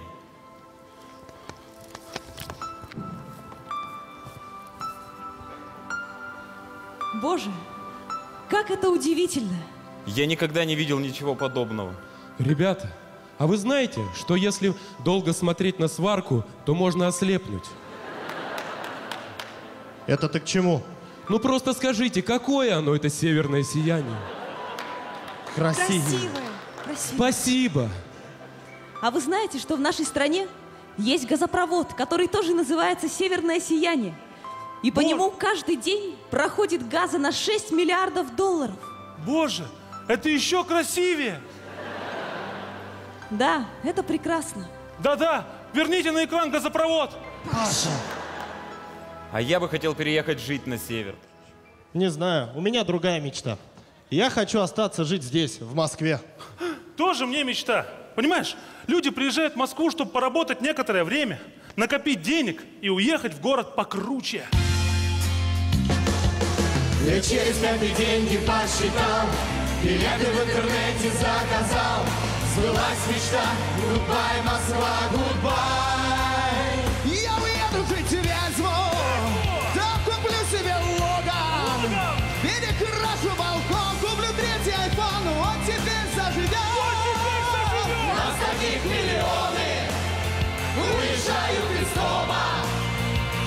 через года в те же здесь поезда и вернуться обратно в свои города, чтобы просто жить лучше.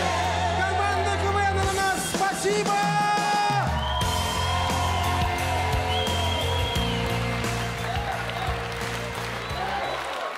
Еще раз «Северное сияние». Сборная СНГ по вольной борьбе. Сургут.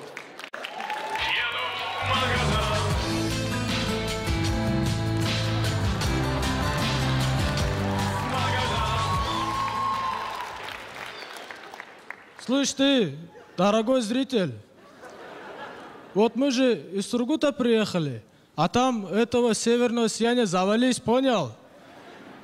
Короче, у нас даже кафе с таким названием открыли.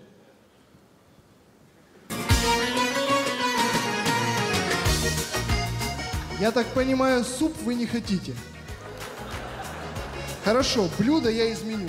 Слышь ты, блюдо изменю. Иди лучше официанта поменяй. Красиво здесь. Да, только вот буквы не хватает. А, точно, допиши. Не знаю, как мне, а вам здесь нравится. Да, хороший кафе-бах. Ты что, тупой, что ли? А ну, зачеркни.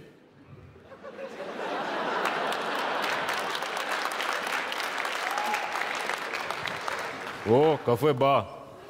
Опять чего-то не хватает. Музыки здесь не хватает. Ну, давайте я спою песню. Какую?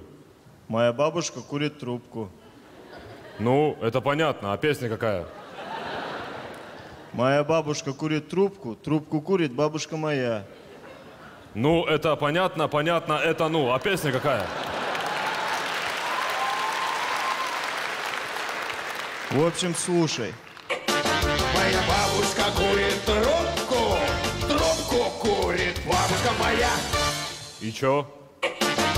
Ну, это понятно, понятно, это ну.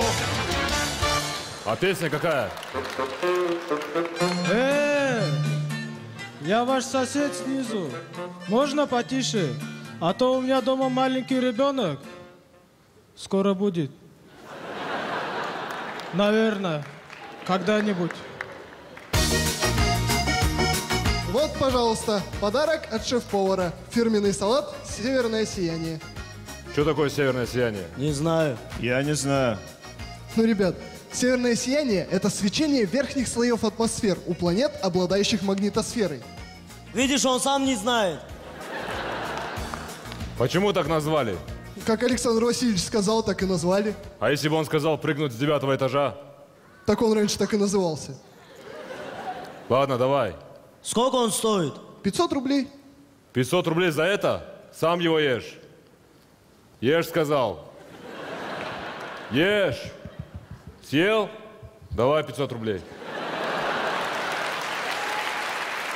Давай деньги, сказал. Деньги давай, Алло. О, Мага, привет. Че, ты едешь к нам в северное сияние? Не знаешь как? В общем, из дома выходишь, идешь к автостраде. Перебегай его. Перебежал? Алло. Алло. Алло.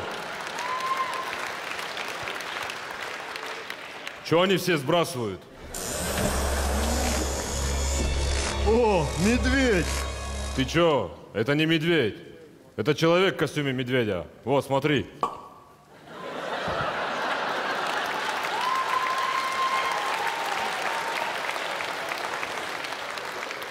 А нет, медведь. Ребят, в общем, мы закрываемся, поэтому всего доброго, до свидания. Ты чё? Никуда мы не пойдем. Нет, вы не понимаете. Кафе закрывается, вам нужно уйти. Ты чё, оглох, что ли? Мы с места не сдвинемся. Ах так? Я знаю, что вас, кавказцев, сдвинет с места.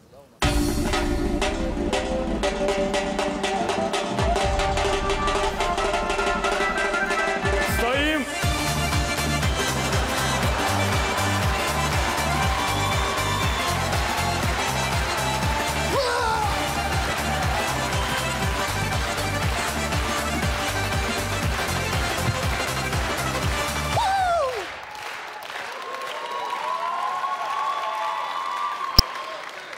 Кавказцев, говоришь? Ну, Сискаридзе, ты же достал меня. Я ваш сосед сзади. Можно потише, а то у меня... А то что? Соседи снизу тебя затопят. Или пылесос у тебя не гладит уже. Ладно, вернись. За что вы нас, борцов, так не любите? С кафе гонят. С Олимпийских игр гонят. Че они, гонят, что ли?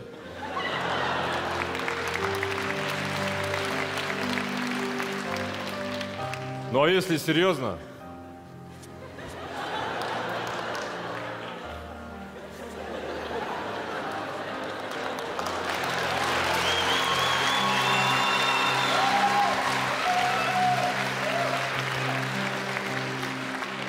Что мы хотели сказать нашим домашним заданием? Я спрашиваю, что мы хотели сказать нашим домашним заданием? Хорошо, что в КВН не гонят. Александр Васильевич, спасибо. Пожалуйста.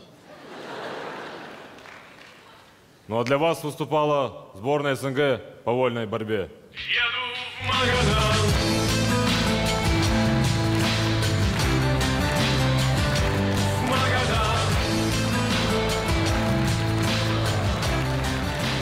Ну и еще раз музыкальное домашнее задание, которое именуется в этой игре «Северное сияние». На сей раз версия команды КВН «Днепр», Днепропетровская область, Украина. Днепр представляет «Северное сияние» или «Покорение полюса». Парни, извините, пожалуйста. Скажите, а почему мы вместо внятной домашки вот эту пургу показываем, а? Александр Васильевич! СОС! Днепр с ума сошел! Вставили себе проволоки в шарфы и думают, что это смешно! Игорь, ты просто не даешь нам раскрыться. А, так ты раскрыться хочешь, бутончик. А ничего, что лепесточки-то уже пооблетали? Кстати, Юра единственный, кто подготовился к теме «Север». У него мох только с одной стороны растет.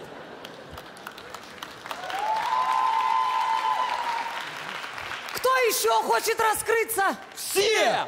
Хорошо. В нашем сегодняшнем домашнем задании раскроются все. Засияйте у меня, как северное сияние. Поехали! И в первом нашем номере мы раскроем сразу же трио. Когда муж совершает проступок, сердце его жены может превратиться в лед. И чтобы растопить эту льдину, муж обращается за помощью к своим верным друзьям. Людмила Павловна, ваш муж позвал нас сюда. Он там лицом рухнул в снег, но он святой человек. Пусть потерял он мобильный, который вы подарили на годовщину. Ему какая-то дрянь духами облила лицо. Потом с руки его она сорвала кольцо. Но он хороший, поверьте. Он спас котенка в подъезде и даже спал с ним он вместе. Вдвоем интересней, но зато живой. Люд, я живой! Он живой! Пусть с разбитой головой, без носков, зато живой. Хочет дома ночевать твой герой.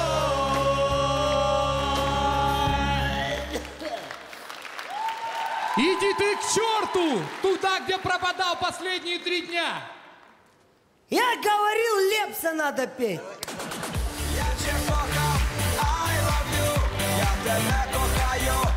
Ну, а в следующем номере мы раскроем не только актерские способности ребят, но и некоторые секреты семейной жизни. Путь к сердцу мужчины лежит через его желудок. Основным блокпостом на этом маршруте является север. Холодильник «Север». Игорь, а что ты ищешь? Яйца для яичницы ищу. В аптечке. Ну, я просто подумал, если у нас в лотке для яиц в холодильнике лекарства лежат,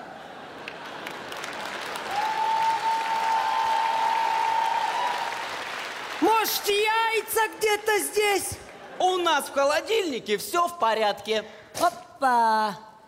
Тогда скажи мне, Лена, какого хрена у нас в холодильнике уже полгода лежит вот эта половина луковицы? Мы ее когда-нибудь используем или это оберег?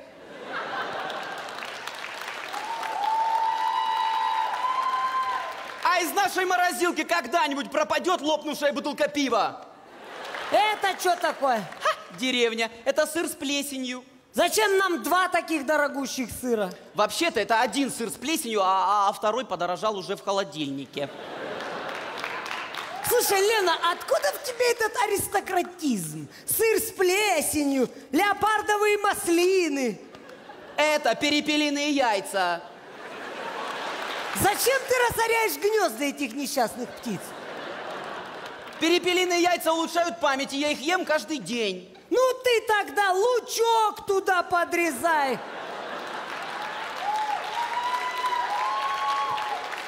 И вкусно, и полезно. Йогурт без даты.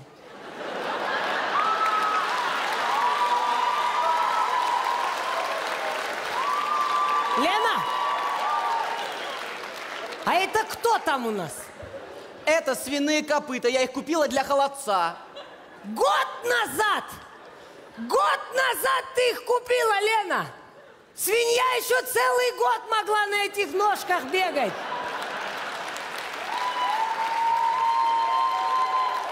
Давай похороним, а? Знаешь что? Я приехал с командировки, еще ничего не... Кстати, командировка. Я тебе в контейнерах еду давала. Где они? А, боже! Это же были коллекционные контейнеры!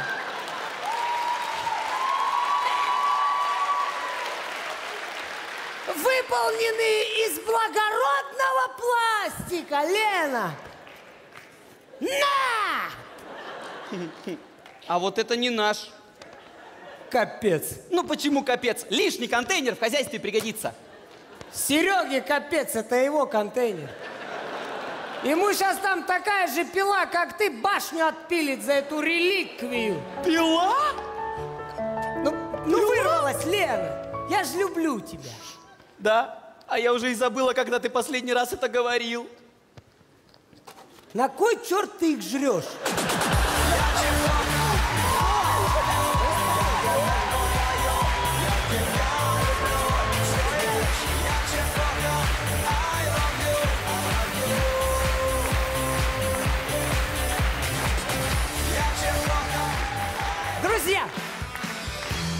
Друзья, сегодня каждая команда пыталась раскрыть секрет северного сияния.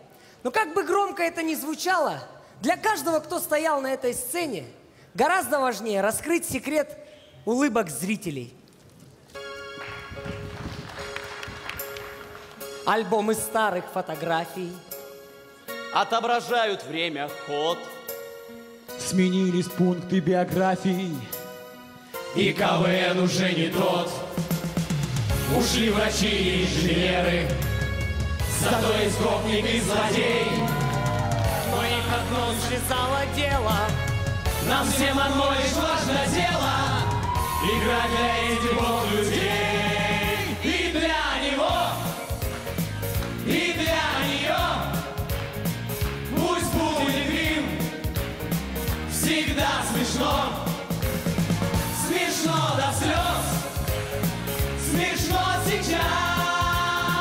Порою грустно и смешно, порою сложно и легко. Но все, что сделать суждено, будет для вас с любовью, Днепр!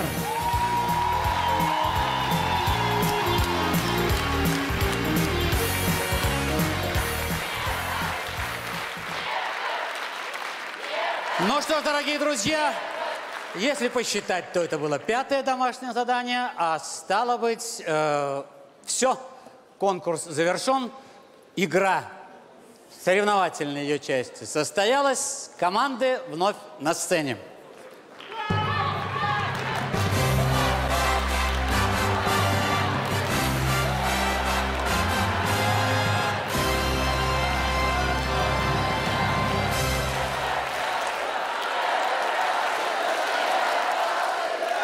Друзья, сегодня команды рассказывали нам о северной стороне. А вы, уважаемые жюри, пожалуйста, не поскупитесь на теплые слова в их адрес. Впрочем, говорите, что хотите. Обмен впечатлениями.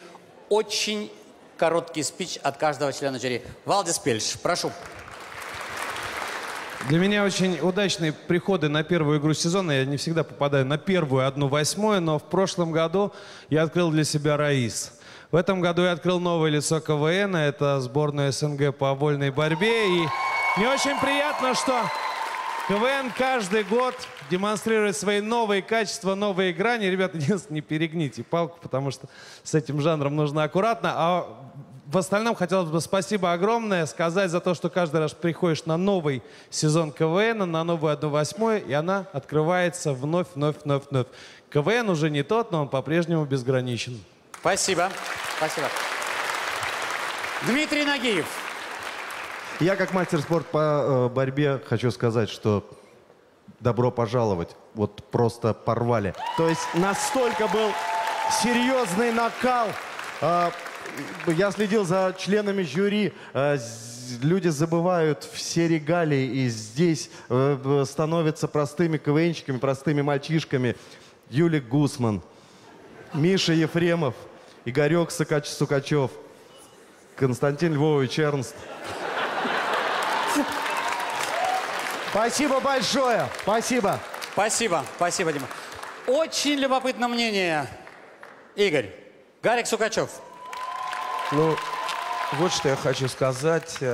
Прежде всего, Александр Васильевич, огромное спасибо, что мы летели с вами вместе в самолете, и вы пригласили меня принять участие в этом деле. Так просто. Я думал, что это шутка. Купить билет в один самолет. Да. Я думал, что это шутка, потому что с маленького возраста, совсем малышом еще на телевизоре КВН в деревне Микинино под Москвой.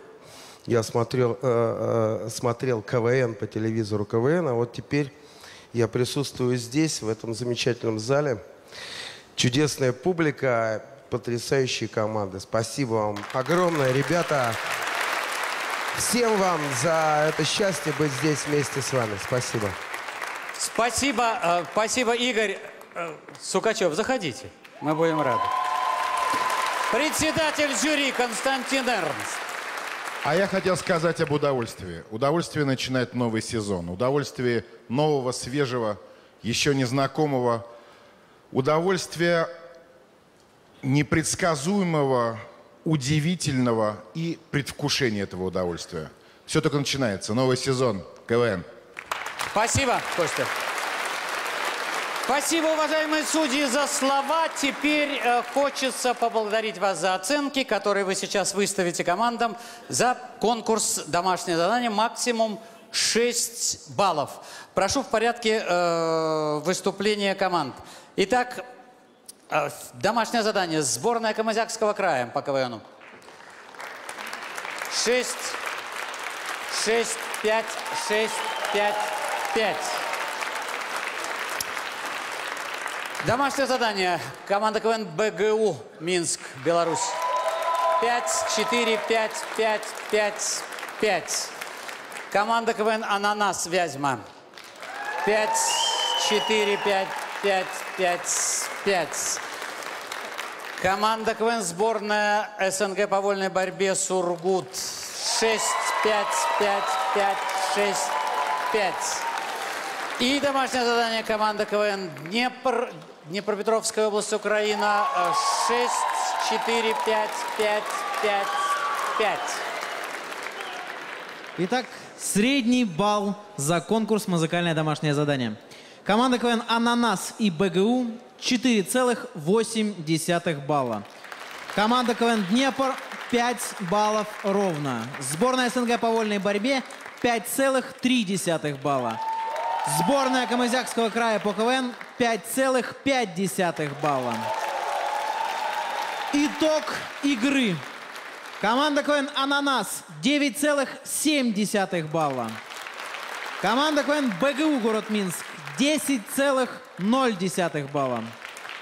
Команда КВН «Днепр» 10,1 балла. Сборная СНГ по вольной борьбе 11,2 балла. И сборная Камызякского края по КВН 11,5 балла. Дорогие друзья, ну вот так распределились места. Вот так распределились места в первой игре сезона. Спасибо большое всем командам за удачный старт. Сегодня тема игры был «Север». В этих суровых условиях в 1/4 финала смогли пробиться 3 команды. Команда КВН «Днепр», Днепропетровская область, Украина.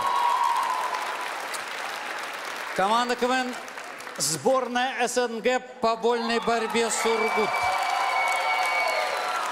И победитель сегодняшней игры — сборная Камызякского края по КВНу, Астраханская область. Дорогие друзья, всем спасибо. КВН уже не тот, как я говорил, а какой, узнаем совсем скоро на следующей игре 1/8 финала нового сезона высшей лиги нашего клуба. До скорой встречи. Пока.